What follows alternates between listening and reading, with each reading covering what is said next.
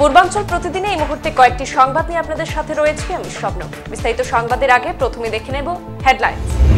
আসাম অরুণাচল সীমান্তে সেনা পুলিশের অভিযানে ধৃত আলফা জঙ্গি।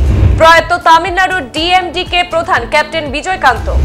ঘন কুয়াশার আস্তরণ ঢেকেছে দিল্লিকে, বেশ কয়েকটি ট্রেন বিলম্বে ভুক্তভোগী যাত্রীরা। কংগ্রেস দলের 139তম প্রতিষ্ঠা দিবসে দিল্লিতে এআইসিসি অফিসে কংগ্রেসের পতাকা উত্তোলন। কংগ্রেসের প্রতিষ্ঠা দিবস নাগপুরে চলছে হে তৈয়ার হাম সমাবেশের প্রস্তুতি।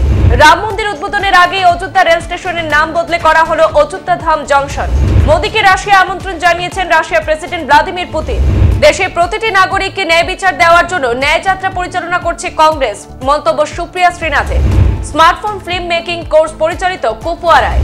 দ্বারকার কাছে সমুদ্রে সাবমেরিন থেকে 300 ফুট গভীরতায় সামুদ্রিক প্রাণীদের দেখা যাবে বললেন গুজরাট পর্যটন মন্ত্রী। এবারে সংবাদ বিস্তারিত।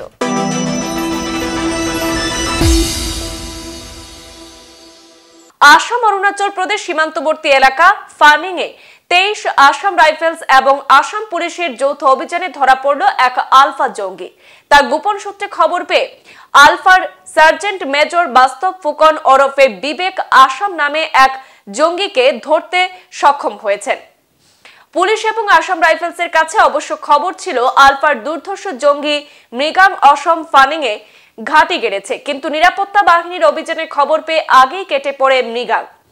তবে ধরা পড়ে যায় বিবেক অসম নামে তার সহযোগী। পুলিশ ও আসাম রাইফেলস মৃগাং এর খুঁজে তল্লাশি অভিযান জারি রেখেছে। প্রয়াত তামিলনাড়ুর ডিএমডিকে প্রধান বিজয়কান্ত, তিনি ক্যাপ্টেন নামে ব্যাপক হারে পরিচিত। দেশিয়া মোরপক্ষ দ্রাবিড় কাজগাম প্রধান এবং অভিনেতা বিজয়কান্ত চেন্নাইয়ের একটি বেসরকারি হাসপাতালে শেষ নিঃশ্বাস ত্যাগ করেছেন। এর আগে তিনি কোভিড-19 এর জন্য ইতিবাচক পরীক্ষা করেছিলেন এবং শ্বাসকষ্টজনিত কারণে তাকে ভেন্টিলেটর সাপোর্টে রাখা হয়েছিল, কিন্তু শেষ রক্ষা হলো না। বিজয়কান্ত মৃত্যুর কোলে ঢলে পড়লেন। ডিএমডিকে সমর্থকরা চেন্নাইতে বিজয়কান্তের মৃত্যুতে শোক প্রকাশ করেছেন।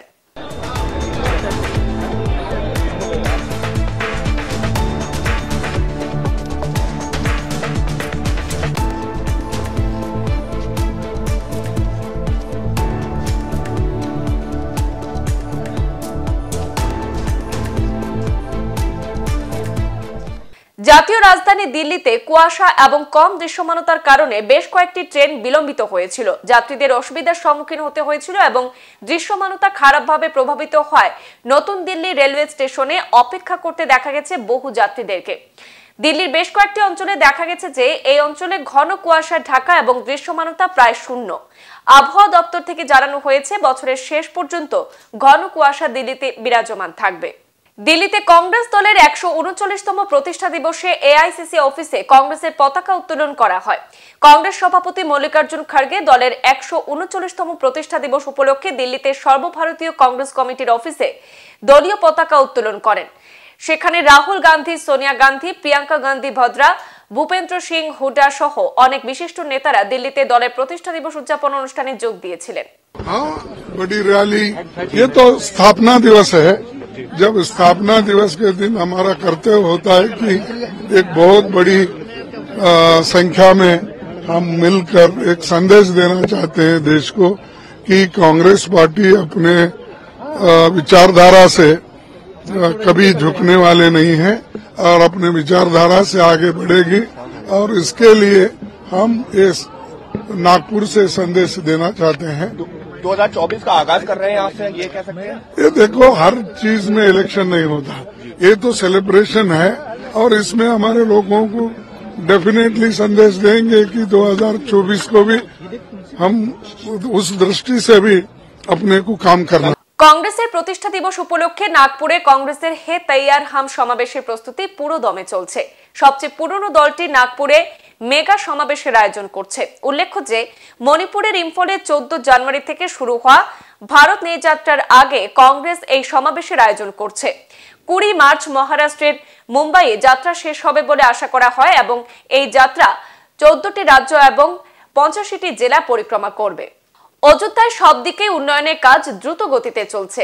একই ধারাবাহিকতায় অযোধ্যায় একটি বিশাল এবং সুন্দর রেল স্টেশন নির্মাণের কাজও চলছে। এদিকে খবর আসে অযোধ্যায় রেলওয়ে স্টেশনের নাম পরিবর্তন করে অযোধ্যা ধাম জংশন করা হয়েছে। অযোধ্যার বিজেপি সাংসদ লাল্লু সিং এই তথ্য জানিয়েছেন। এখন অযোধ্যা রেলওয়ে স্টেশন অযোধ্যা ধাম জংশন নামে পরিচিত।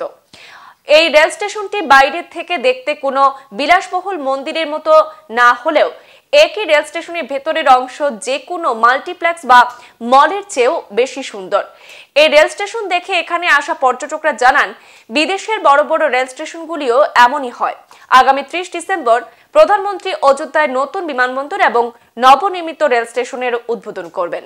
यहाँ सभी राम भक्तों की, अयोध्या के सभी राम भक्तों की सोच थी और उनकी अपेक्षा भी थी कि अयोध्या रेलवे स्टेशन को अयोध्या धाम रेलवे जंक्शन के रूप में रखा जाए।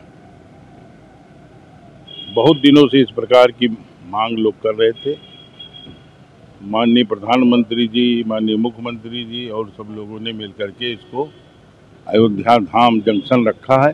उसके लिए माननीय प्रधानमंत्री जी को, मुख्यमंत्री जी को, गृह मंत्री अमित शाह जी को और रेलवे मंत्री जी को हम अयोध्या की तरफ से हार्दिक धन्यवाद देते हैं, साधुवाद देते हैं, वंदन करते हैं, अभिनंदन करते हैं।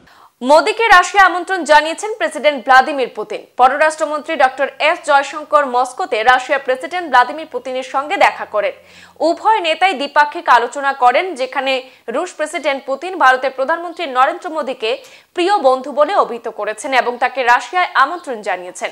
ভ্লাদিমির পুতিন বলেন, এশিয়া ভারতে তাদের প্রকৃত বন্ধুত্বের সাথে সম্পর্ক ক্রমবর্ধমানভাবে এগিয়ে চলেছে। জয়শঙ্কর রাশিয়া প্রতিপক্ষ সের্গেই ল্যাভরভের সাথেও দেখা করেছিলেন এবং ইন্দো প্যাসিফিক ইউক্রেন সংঘাতের পাশাপাশি গাজা নিয়ে বিস্তৃত বৈশ্বিক বিষয় নিয়ে আলোচনা করেছিলেন। উল্লেখ্য, জয়শঙ্কর 25 থেকে 29 ডিসেম্বর পর্যন্ত 4 দিনের রাশিয়া সফরে রয়েছেন। This year we have outpaced the growth rates of the past year. Last year it increased by, well, I'm not sure. Well, this year, 9 months of this year, we have surpassed all the growth that we had last year, over 9 months only. So definitely this is due to the trade in oil and refined products and coal, not only energy, we also operate in high-tech spheres, we cooperate in these spheres, and we are gratified to note that despite all the turmoil happening worldwide, the relationship with our true friends in Asia, India, has been progressing incrementally. We know the stance of Prime Minister Modi, and we mentioned that repeatedly on many occasions. Well, his attitude towards some complex developments, including the flashpoints like the situation in Ukraine. Many times I advised him of how things have been going there, and I know that Rahul গান্ধীর ভারত নিয়ে যাত্রার অভিপ্রায় নিয়ে কংগ্রেস নেত্রী সুপ্রিয়া শ্রীনাথী বলেন যে দলটি এই দেশের প্রতিটি নাগরিককে ন্যায় বিচার দেওয়ার জন্য যাত্রা পরিকল্পনা করেছে। এবং সুপ্রিয়া শ্রীনাথী আরো বলেন, এই দেশের অর্থনৈতিক, সামাজিক এবং রাজনৈতিক ন্যায় বিচার দরকার। এই দেশের যুবকদের বেকারত্বের বিরুদ্ধে ন্যায় বিচার দরকার, অপরাধের বিরুদ্ধে নারীদের বিচার দরকার, নিপীড়নের বিরুদ্ধে কৃষকদের ন্যায় বিচার দরকার। আমরা নিশ্চিত করি প্রত্যেক নাগরিক ন্যায় বিচার পাবে এবং তা হলো ভারত নিয়ে যাত্রার অভিপ্রায়। কংগ্রেস দল 27 ডিসেম্বরের নিয়ে যাত্রা ঘোষণা করেছে, যা 14 জানুয়ারি ইম্ফল মণিপুরে শুরু হবে এবং 20 মার্চ মুম্বাইয়ের মহারাষ্ট্রে শেষ হবে বলে আশা করা হচ্ছে। এই যাত্রায় মোট 14টি রাজ্য এবং 85টি জেলা পরিক্রমা করবে। मुझे ऐसा लगता है इस देश में आर्थिक, सामाजिक और राजनीतिक न्याय की जरूरत है। मुझे ऐसा लगता है कि पहले चरण की भारत जोड़ो यात्रा ने इस देश में मोहब्बत की बात करी, नफरत के बाजार में मोहब्बत खोली, और मुझे ऐसा लगता है कि इस बार इस देश का युवा बेरोजगारी से न्याय चाहता है, इस देश की महिला अपराध से न्याय चाहती है, किसान उत्पीड़न से न्याय चाहता है, और शोषित, वंचित, दलित, आदिवासी, पिछड़े अपने शोषण से न्याय चाहते हैं। 10 साल के बाद मोदी सरकार का रिपोर्ट कार्ड फेल है और इसीलिए न्याय की जरूरत है। हर व्यक्ति को न्याय दिलाया जाएगा और वही भारत न्याय यात्रा का अभिप्राय है। Kupwara smartphone film making course পরিচালিত হয়েছে। সেনাবাহিনী সম্প্রতি উত্তর কাশ্মীরের কুপওয়ারা জেলায় film and television institute of ইন্ডিয়ার সহযোগিতায় একটি 5 দিনের স্মার্টফোন ফিল্ম মেকিং কোর্স পরিচালনা করেছে। কোর্সটির লক্ষ্য কাশ্মীরি যুবকদের মধ্যে সৃজনশীলতা এবং দক্ষতা বিকাশকে উৎসাহিত করা এবং এই অঞ্চলের উচ্চাকাঙ্ক্ষী চলচ্চিত্র নির্মাতাদের তাদের স্মার্টফোন ব্যবহার করে আকর্ষণীয় গল্প বলার জন্য প্রয়োজনীয় জ্ঞান এবং সরঞ্জাম সরবরাহ করা। जो ये वर्कशॉप आज यहाँ पे हुआ तो पहले भी हम काम करते थे, तो अलबत्ता इस लेवल पे जहाँ पे हमने ये सीखा, FTI ने हमें जहाँ पे सिखाया, आर्मी का इनिशिएटिव था, FTI का इनिशिएटिव था, कुल मिला के हमें ये देखने को मिला कि एक सोसाइटी में जितने भी इश्यूज होते हैं हम इनको किस तरह से फिल्म में दर्शाएंगे, और वो हमें यहाँ पे मौका मिला कि ये सीखने का। हमारी गुजारिश यही होगी कि FTI को कि आगे कल जाके ऐसे फिर से प्रोग्राम्स किए जाएंगे ताकि लोगों को ये समझ आए और जो भी नौजवान हैं वो किसी गलत काम में नहीं जाए। গুজরাটের পর্যটন মন্ত্রী মুলুভাই বেরা জানিয়েছেন রাজ্য সরকার প্রাক ভাইব্রেন্ট কমিটির অধীনে একটি মৌ চুক্তি স্বাক্ষর করেছে, যার মধ্যে দ্বারকার কাছে একটি সাবমেরিনের জন্য মৌ চুক্তি স্বাক্ষরিত হয়েছে, যার দিকে দ্বারকার কাছে সমুদ্রে একটি সাবমেরিন থেকে 300 ফুট গভীরতায় সামুদ্রিক প্রাণীদের দেখা যাবে। মুলুভাই বেরা বলেন, ভাইব্রেন্ট সামিটের সময় এই বিশদ বিবরণ ঘোষণা করা হবে। প্রায় 30 জন ভ্রমণ করতে পারবেন এবং এতে 2 ঘন্টা সময় লাগবে। এটি গুজরাট পর্যটককেও উপকৃত করবে বলে জানান তিনি। अभी वाइब्रेंट के पहले जो प्री वाइब्रेंट का MOU हुआ है उसमें एक सबमरीन प्रोजेक्ट का भी MOU किया है द्वारका के पास। वो प्रोजेक्ट आने वाला है, 150 करोड़ रुपए का वो रोकाण करेंगे और उस 300 फुट समुद्र में वो नीचे जाएगी और समुद्र की दरियाई सृष्टि वगैरह टूरिस्ट देख सके, ऐसा एक बड़ा प्रोजेक्ट है वो आने वाला है।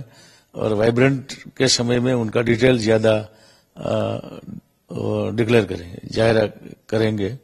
एक बड़ा प्रोजेक्ट देश में पहली बार गुजरात और द्वारका में आ रहा है। सर कुछ अधिक जानकारी की कितने घंटे का सफर होगा, कितने लोग जा सकेंगे?